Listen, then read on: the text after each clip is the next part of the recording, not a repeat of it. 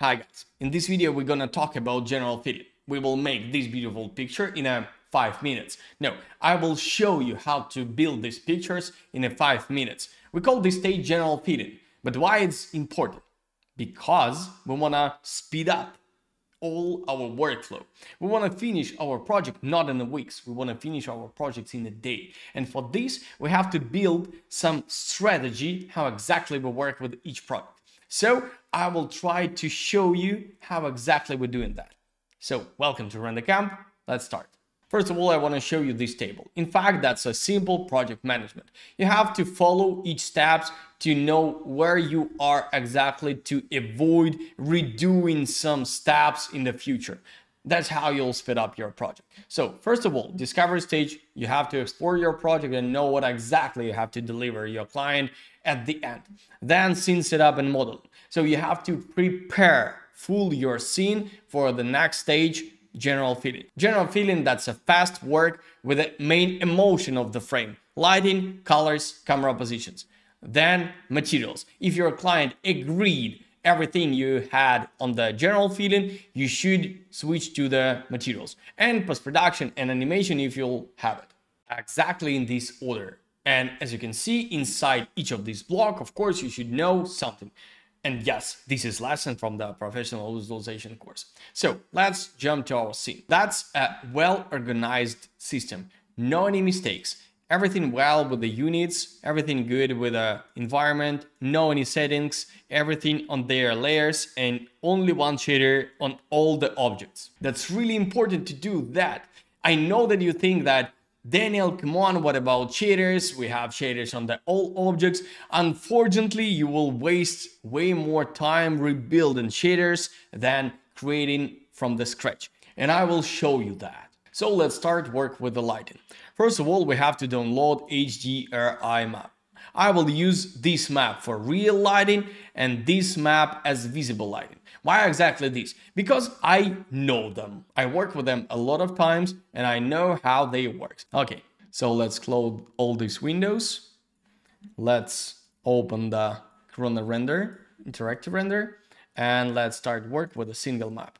Of course, Corona bitmap. Choose this HDRI map.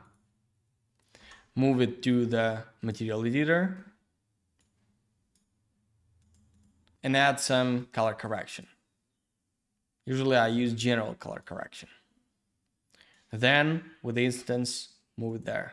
Let's minimize this window for a moment. I don't need it right now. And let's move material over there. Let's start render.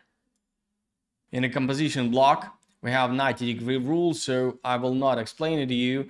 But in fact, everything simple. We have to use 90 degrees between camera and light source, main light source in this scene. So that looks good. Let's make it a little bit lighter. 2 could be too much, maybe 1.7. I almost never use absolutely desaturated shaders, so I want to add there a little bit of color. Not so saturated. I don't want to have it yellow. I just want to avoid absolutely cold picture. I know that I can desaturate HDRI map. I can use white balance. I prefer do it in this way. Next thing is directly visible HDRI. Of course, I will use exactly HDRI, second one I have there, and it will be 16K already. You can use even higher, maybe 24K. For this picture will be enough, this one. I will select this, duplicate. Yeah, I already downloaded, of course. This is it. Okay, let's open settings. Let's minimize them. Turn on directly visible and reflection override. And I will move this picture over there. HDRI. Looks good, but too bright. Let's make it darker. I think I have to rotate it a little bit. Yeah, that looks better, but not enough color. So I will go to color correction and I will add some saturation. Maybe a little bit darker and maybe even more saturated.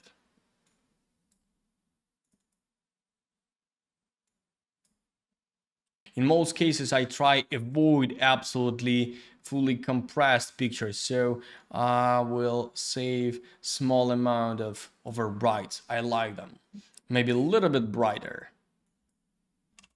So then I work with the shaders, some biggest shaders of the scene.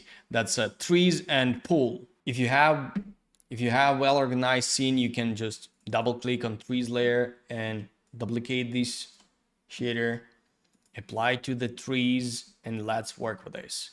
First of all, of course, I will change color. Usually we think that greenery have to be green, but in fact not so. More brown, yellow, like that.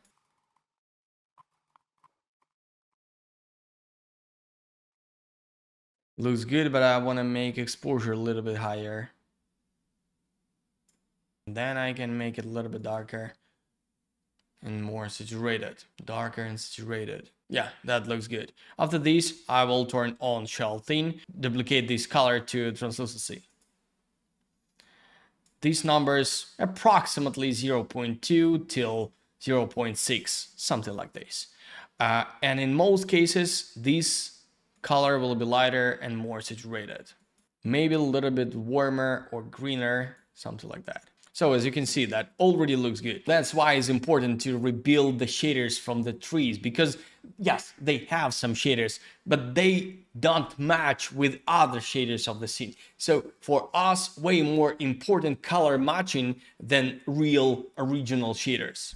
Okay, that looks good. After that, I'm ready to work with the pool. Let's select water. I can duplicate this shader, apply it to water, roughness 0, refraction 1, and in addition, I will use clear coat layer 2. I like the effect. After that, if you still have well-organized scene, just double click on the pool layer and you can duplicate this shader and you will create new shader and apply it to the pool underwater surface. A little bit more saturated, I think. A little bit more blue. Darker and saturated. Okay, looks good. Next, double click on glass layer. Let's duplicate water shader, apply it to the glass. And I think we can reduce clear coat because we don't need it here. After that, we are ready to color black parts. Double click on this layer, duplicate this shader, apply it. And here is really important moment. Do not make it absolutely black. Make it just darker than you have.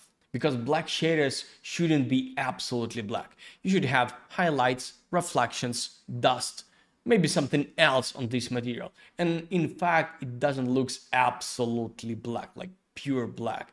You should have it just darker than everything else. So I like this color and I think that's enough. On the foreground, I have pool terrace. So I will select it and apply another shader. Of course, I'll make it a little bit darker and add a little bit color.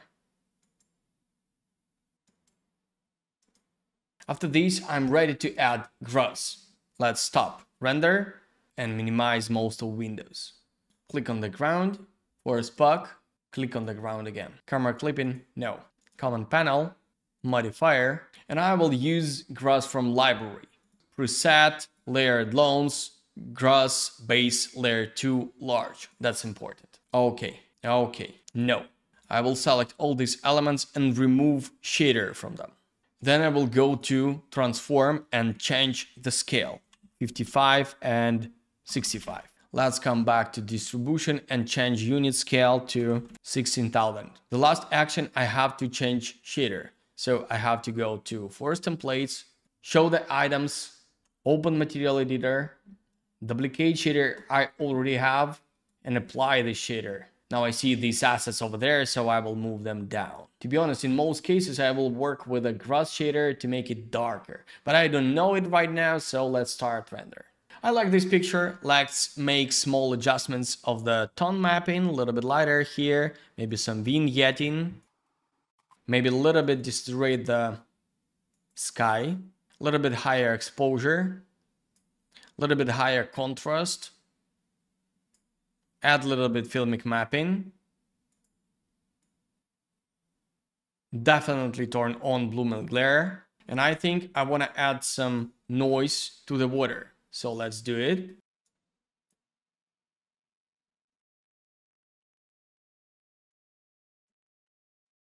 fractal, scale have to be smaller, like 180, levels higher, and of course way smaller intensity. If you want, we can add IO a little bit.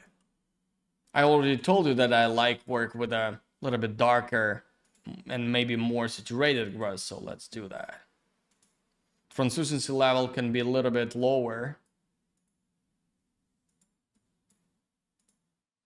So that's all. We can stop this render, open render settings, change resolution if we need, maybe turn on denoiser, set 15 minutes render, and start it. So everything done, and we are ready to send this picture and discuss with the client, camera position, atmosphere, colors, whatever we need. But the question is, when you repeat after me, everything clear.